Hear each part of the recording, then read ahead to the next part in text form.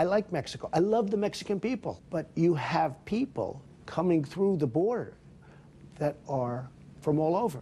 And they're bad. Killers and rapists. And, I mean, they're coming into this country. The man who's used to telling people they're fired has been canned himself because of those comments.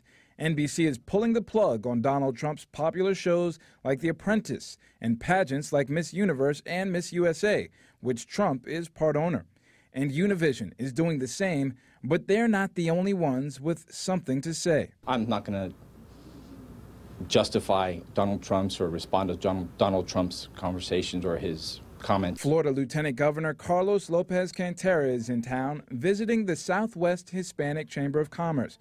I asked him about what Trump's offensive remarks could mean for the Republican Party going forward. As far as the Republican Party, I don't think Donald Trump speaks for the Republican Party. But after portraying some immigrants from Mexico as criminals and rapists, many in the Latino community feel insulted. Of course, people of Latin descent, I'm a Latina, they were offensive. He's not someone to be taken serious. Now, the question is, will the Hispanic community be able to take the Republican Party seriously after the comments by one of its own? They have a lot of work to do in terms of their messaging, and to continue to highlight what he said is not going to be helpful. Trump stands by what he said, even as NBC is cutting ties with the billionaire businessman. Now, with my statements on immigration, which happen to be correct, they are going to take a different stance, and that's okay.